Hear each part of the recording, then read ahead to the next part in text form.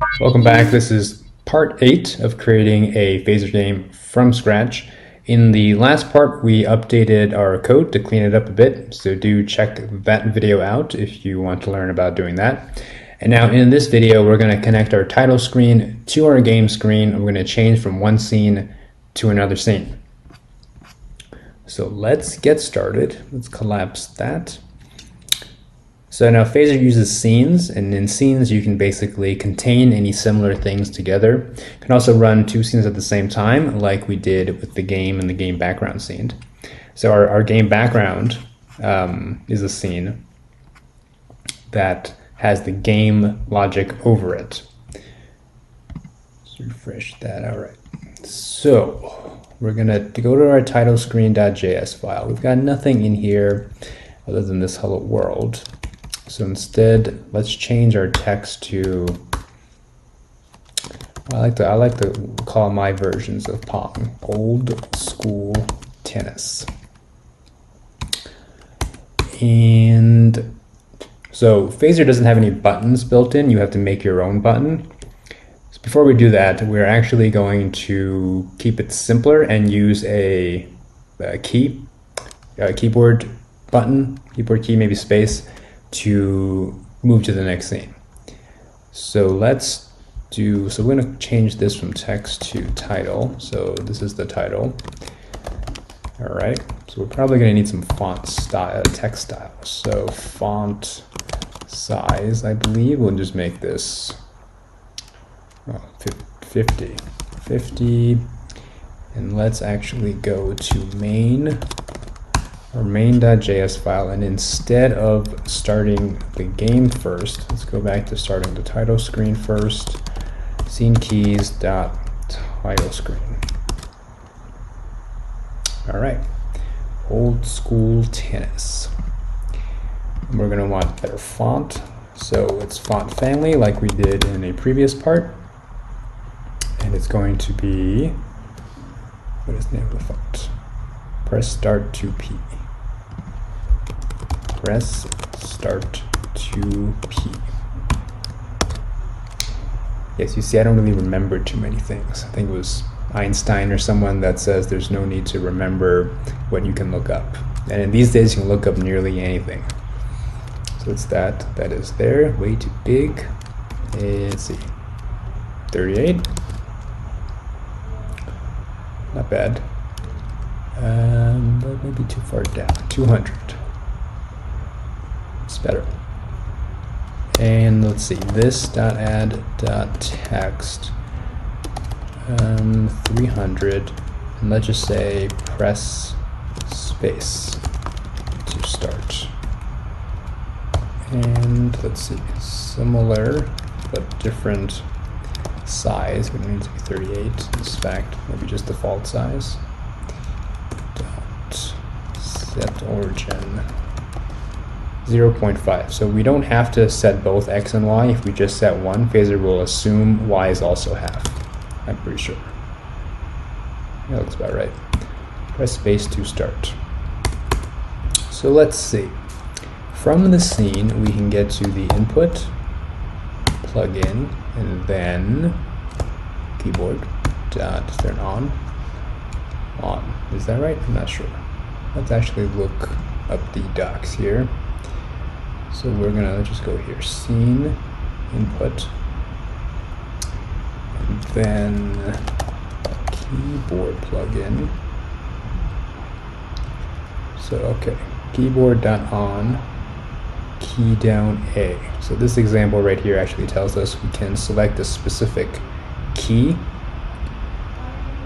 We can also do this.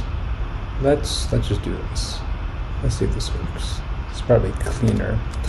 I generally like to avoid listening for key updates and key presses in the update loop, if at all possible. So probably this key down dash A. It's going to be our callback. And let's see, our callback is just a function.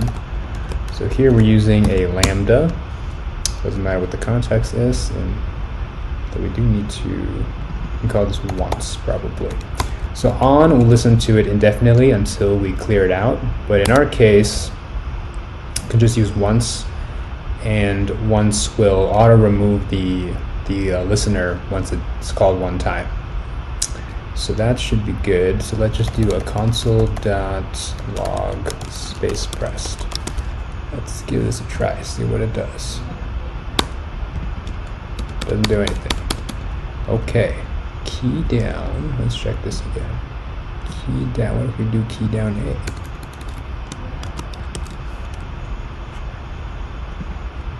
Key down A. Okay, so A works. So maybe the key code for space is wrong. So let's see. Let's try this. Let's try. So this is in JavaScript.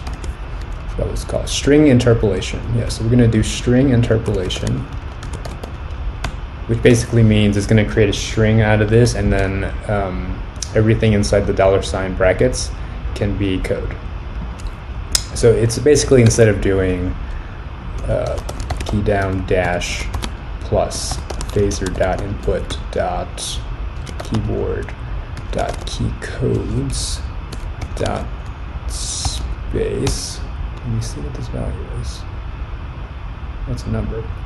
Okay, so basically instead of doing this and then assigning it to a variable, we can just do it all in here in one line. So let's see if this works any better.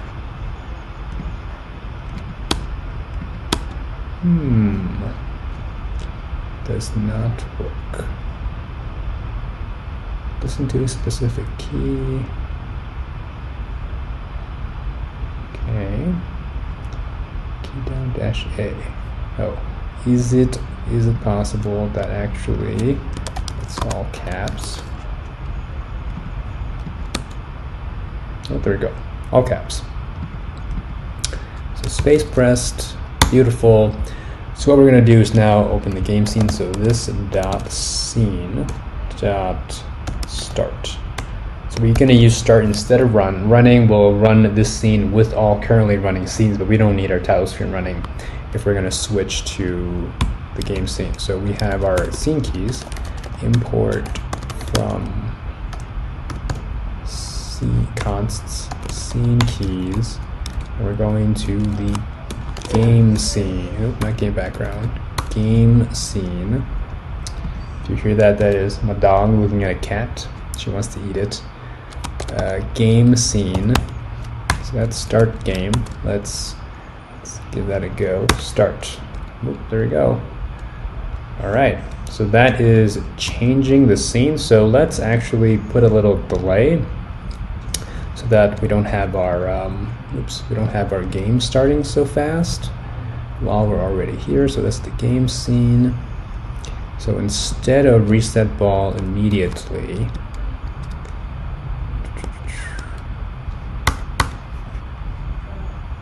okay, and then so I think we can use time. This dot time dot delayed call takes a delay in milliseconds. Yep, milliseconds. So let's just say in 1.5 seconds, and in the callback we're going to do this there, reset ball.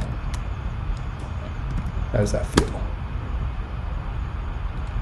Probably too long, but we'll leave it. You can always adjust. And one final thing I just noticed, this is actually a box. So clearly our ball does not use a circle physics. So let's change that. This dot ball dot body dot set circle. And we know the radius is 10, no offsets. That's better. Now it's round. All right. So that is going from scene to scene. We don't have a button. We may do a button in another part. We'll just see how that goes. Well, using the spacebar works just fine.